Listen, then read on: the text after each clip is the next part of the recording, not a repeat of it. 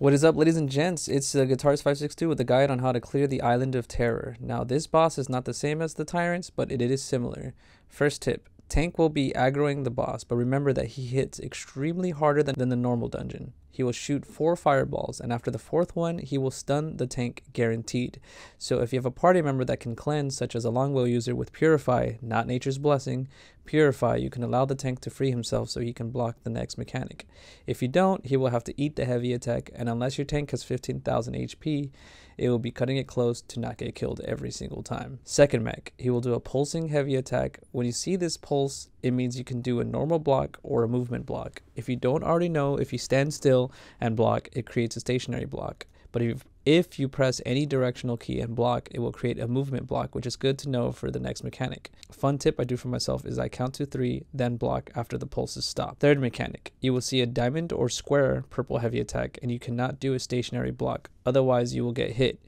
You need to do a movement block, but know this as well. Anytime you do a movement block or a stationary block, immediately do your retaliation attack. Otherwise, if you have to block again, you will not be able to. Instead, if tank loses aggro for whatever reason, he will do consistent heavy attacks back to back, and there's nothing you can do but block. And if you don't burn your counter move, you will try to block again instinctively, and then unfortunately it will do a counter instead of block, and you will get hit. Otherwise, without 10,000 HP, you're probably going to die. Fourth mechanic, he will repeat the stationary block for you to do in fireball sequence. This is where it gets a little complex.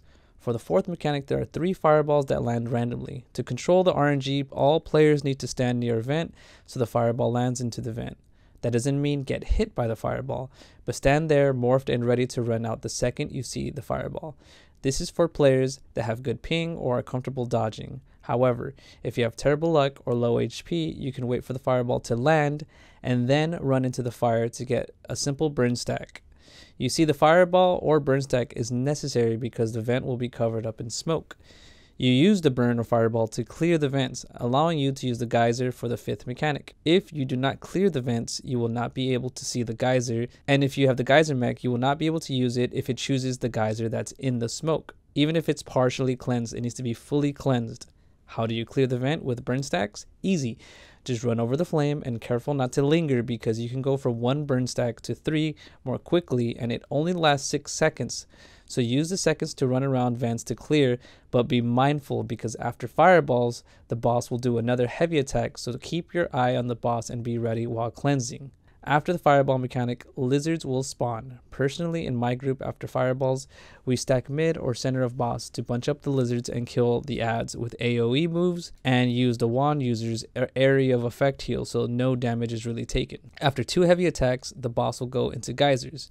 Important information to note is that after the second block, if he does hit you, you will have a movement speed debuff if you survive. So try not to get hit, because if you do and you have that debuff, you will try to run to geysers with a movement speed reduction that will make it tough and completely impossible. It's possible, but unlikely. Moving on to the 5th mechanic, geysers. You have to go to the chosen geyser that is bubbling. I repeat, if any geyser that is chosen is not cleansed, the vent will not work and it's a game wipe. If you do clear, it will be the same as before, and then you go back to DPS. The only difference is there will only be 1 vent that works. After 2 more heavy attacks after the geysers, the boss will go into the hardest phase, the 6th mechanic, which is the rat phase.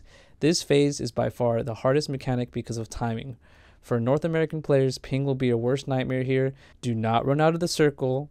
Do not dig right away because you will be stunned. Do not run to cleanse right away because it will cause a wipe, as you see here. Do not try to pass the orbs, because if you get hit by one, you get hit by a fear that lasts a long time. What you actually do is run a slight distance away to space away from each other to clearly see who is going to be aggroed by the boss, and everyone will have to eat the first initial hit. The boss will do a shockwave causing around, depending on your defense, it can either hit for 2,500, 3,000 or more. The point is, it will do a shock hit, it will stun you and hit you with a movement speed debuff that lasts about 20 seconds. After the boss hits everyone, the boss will target a rat. Everyone needs to be above ground for this to work. Nobody needs to be at all in the ground whatsoever. As the boss goes to bite the first person, that person needs to dig as he bites. Too late and he eats you.